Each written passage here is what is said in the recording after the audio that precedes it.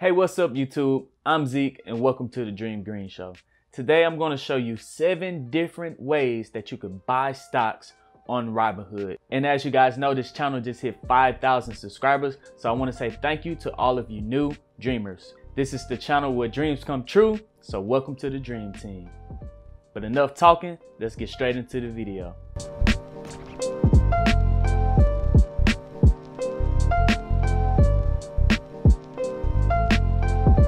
Welcome back. I have my Robinhood pull up. As you guys know, Robinhood was one of the first apps where they had commission-free trading. So a lot of newcomers and a lot of newbies that just started to invest didn't really know anything about buying stocks. They would go on here and they would place orders and they'll buy a couple shares here and there. But today I'm going to discuss 7 different ways that can benefit you to help you buy stocks on Robinhood. So if we take a look at my portfolio, I'm sitting at $17,982.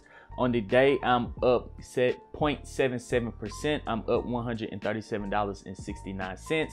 And in the aftermarket hours, I'm up $23.23. Before I show you guys the 7 different ways to buy stocks on Robinhood, I actually have some free stocks to open. If you guys want to get some free stocks yourself, just click the link down in the description. If you sign up, you get a free stock and I get a free stock. So let's open up these free stocks right quick. Here's one right here. Let's scratch the one on the right. And I got a Helix Energy, ticker symbol HLX. This one is worth $3.57. So thank you, new subscriber. All right, so there we go. A free share of HLX was added to my portfolio. So let's scroll down and take a look at the 7 different ways. I'm going to explain what each one of them does in order to help you become a better trader. So let's go to my favorite stock in my portfolio, AMD. Right now, I'm up 73% on AMD, $1,033.60. So I've been buying AMD for a while. So I've bought AMD many different ways. I'm about to show you guys how. So what you want to do is hit the trade button at the bottom and then click buy. And this is going to take you to your typical market price buy. I'm going to explain exactly what that is in a second, but let's start from the top to bottom. So what you do to get your different ways to buy stocks on Robinhood is click the shares button in the top right. And here is all 7 different ways. We have buy in dollars, buy in shares, recurring investment, limit order, trailing stop order,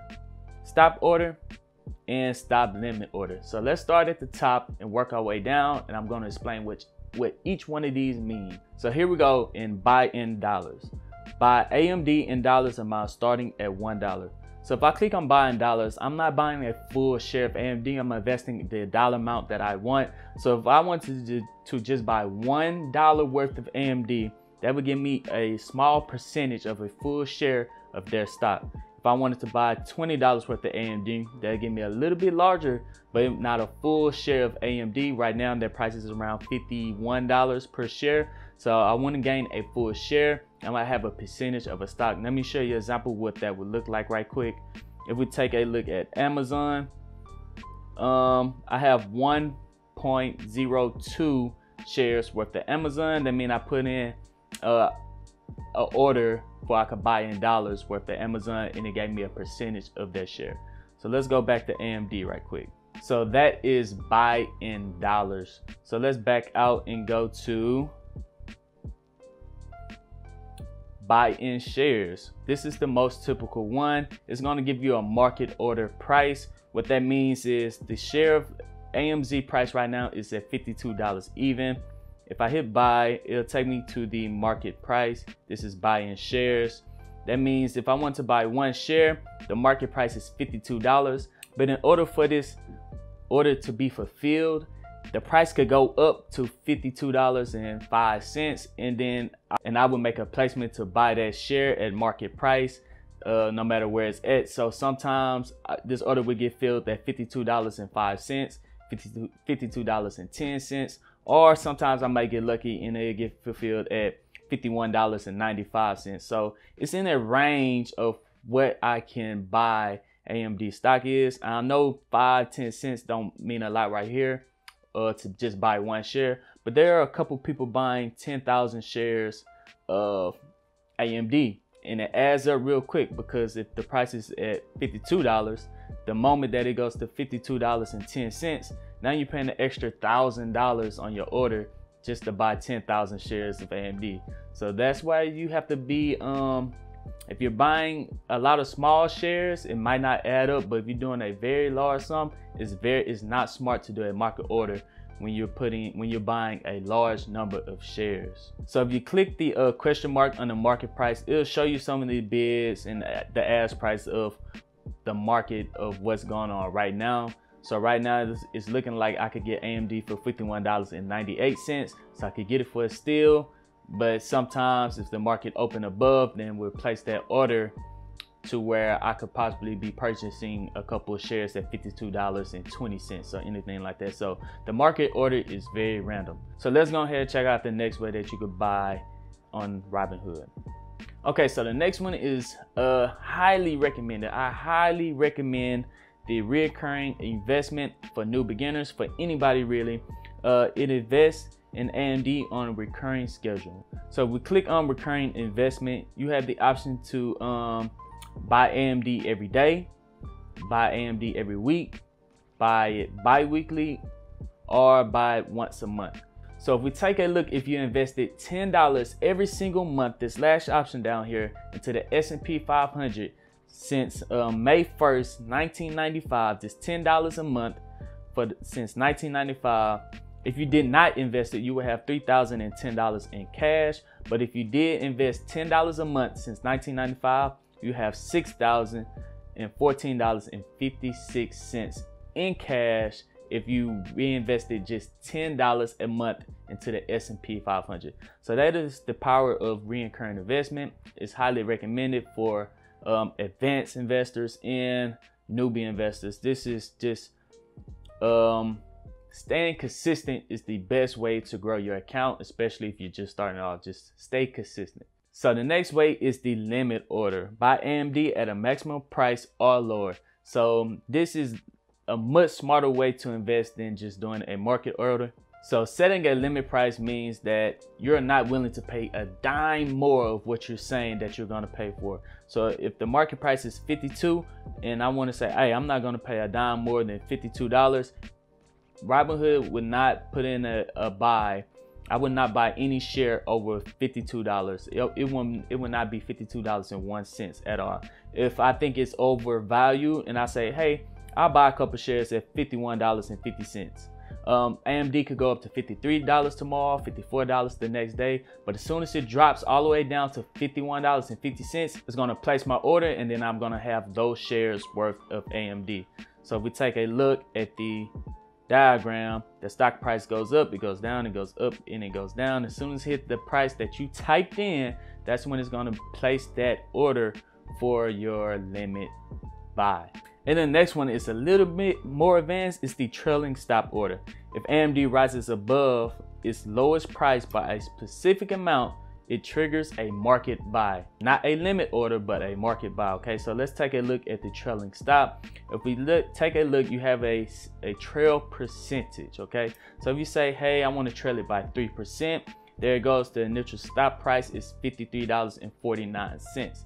So that means if we take a look at the diagram, if the price goes down, up, down, and up, it has a trailing stop at 3%. So when it goes down, it's going to trail down, but when it comes up, it's not going to move back up. It's only going to trail down, and then once it breaks above that 3% stop, it's going to place a market buy. And if you placed it on the way down, then you should get a pretty decent price on the market buy with a trailing stop. If the price of the stock goes up as soon as you place the trailing stop, then you're going to be buying it at a more expensive price than you would have if you placed a limit order. This is the trailing stop order. The stop price follows or trails the lowest price of AMD by a trade that you set. A market buy is triggered when AMD rises to the stop price or higher. So that is the trailing stop order. All right, so the next one is the stop order. If AMD rises to a fixed stop price, it triggers a market buy, All right, so example of that is right here. You set a price above of where AMD is at right now. Once it hit that price range, then it'll set a market buy. So the stop order, it sets a stop price above the current price of AMD, and market order buy is triggered when AMD rises to the stop price or higher. So we hit continue. AMD price is at $52. I say, hey, it's probably going to go down a little bit. It's probably going to trade sideways for a little bit. But once it breaks above $58, then I know AMD is going to stay continuing on the rise. And then it's going to place a market buy at $58 per share. So that is an example of a stop order on AMD. And the last way that you could buy stocks on Robinhood is the stop limit order. Okay, so it's almost the same thing, but except for now you get to set a limit and not a market order. So if we take a look at the stop limit order, it triggers a limit buy order if AMD rises to, let's say, $58. All right, so let's take a look at the diagram right quick. If AMD shoots up to $58, it's going to trigger our stop limit. And let's say at the limit, we don't want it to place a market order, we place the limit order, and say once it hit $58, I think it might bounce back a little bit. I'm not willing to pay above $55 for AMD. So once it hit $58, it's going to set that trigger, and then as soon as it's able to buy AMD at $55, it's going to place that order. Let me show you guys how to do that right quick. So the stop price is $58. Continue. I'm not willing to pay a dime over $55. You hit continue.